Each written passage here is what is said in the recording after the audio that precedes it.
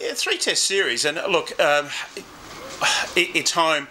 Australia doesn't lose at home. That's the important thing. And, you know, you go into the series with that belief, understanding and that commitment. There's no reason why Australia, you can't beat South Africa, but gee whiz, they're going to have to play well because it is quality opposition. Yeah, they've got a good bunch of guys there as far as all the bowlers go, so I'm looking forward to watching some of the test matches this year from afar, and hopefully we can come out on top. In your own view, would you be playing 4 quicks in Brisbane? I suppose that depends on the wicket, but I think we've got an opportunity with our fast bowling stocks in Australia at the moment to be able to play 4 quicks.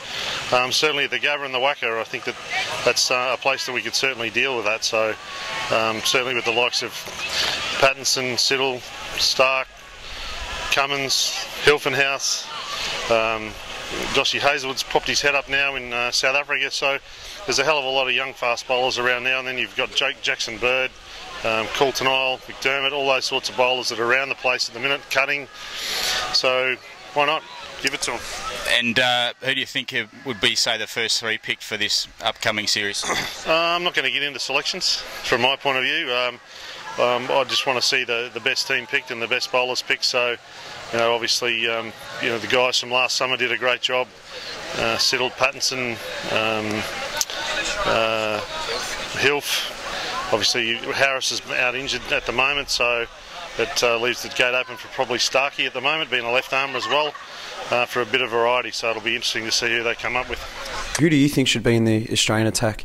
Exactly who they picked. I think that Mitchell Stark has gone from strength to strength. Peter Siddle does a lot of the hard work, and you know he doesn't really get his just reward.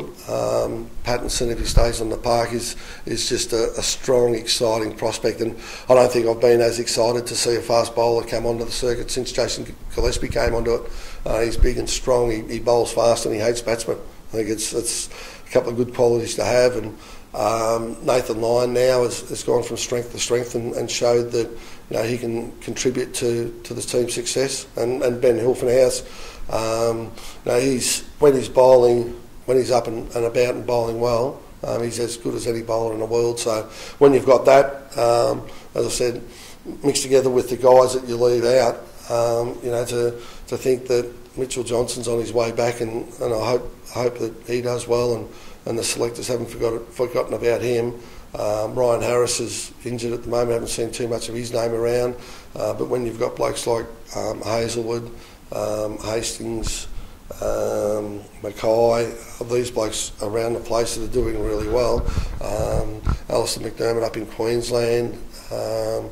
Queensland have got a couple of good bowlers up there too, and New South Wales. So the strength is there, and all of a sudden you've got to be doing well to be in the Australian side. So I think that's a fantastic position for the Australian team to be in. It's lovely to see a couple of lefties up at the top of the order. I'm a huge fan of Ed Cowan. I think he's been a terrific asset to the side. He seems to have settled into the role very well. Warner's a ripper. I mean, we thoroughly enjoy the way he goes about his play. So, yeah, to have 2 lefties at the top, I don't mind that at all. And, if they can keep themselves going, keep their form going and their belief in each other and establish themselves as a quality outfit, I have no problem at all with those. That's fine.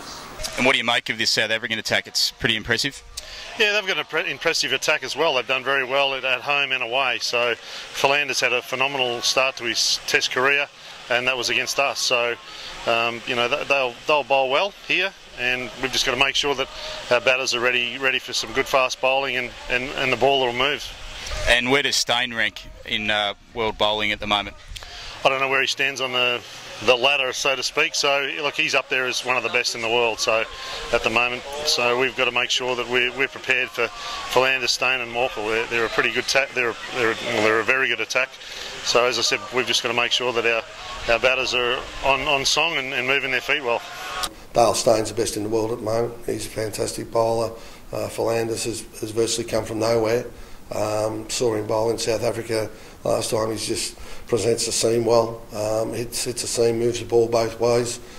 Seems to know what he's doing with the ball. So dangerous bowler, and they've got the backup of Morkel. They're an exciting team, and it's going to come down to who can get the early wickets. Because if Australia don't get early wickets, we're going to struggle. And certainly, if Australian batsmen can keep the South Africans out there, and wear the ball down and give the middle order the opportunity to make runs, then we're going to be in a pretty good position. So, yep, Australia to win. The South Africans are really tough, aren't they, at the moment? I mean, their bowling is just so strong. Their pace bowling is really good. Amlar is just doing a magnificent job, just holding that middle order together. They are a quality outfit, no doubt about that. Australia will have to play well if they are to get past them. And, look, the Aussies love playing at home. It's going to be a fantastic series. But, gee whiz, I tell you what, South Africa need to be well regarded because they're entitled to that. I reckon the Bulldogs are going to win the flag every year. I can't back against my team, so Australia. And the reason that Australia are going to win the upcoming series is that I think for number one we need our full team on the park. If we've got that, obviously you're going to be more competitive. But James Pattinson, Peter Siddle, Nathan Lyon, Mitchell Starc, Ben Hilfenhaus, it's a good bowling line-up, and the selectors had decisions to make. So obviously it was tough picking those 5 bowlers. You've got a choice between Haddon and Wade, and for Wade to come in, he's been in great form, and then your top 6. So, I think that if we can put South Africa under pressure, we can win and win comfortably. But the thing about it is the players have got to believe in themselves, because if there's any self-doubt in that team, the South Africans pick up on that, and they'll be very hard to beat. But South Africa number 1, Australia number 3, virtually vying for number 1 spot, and I think that's going to bring the best out of the Australians. So I reckon Australia 2-1.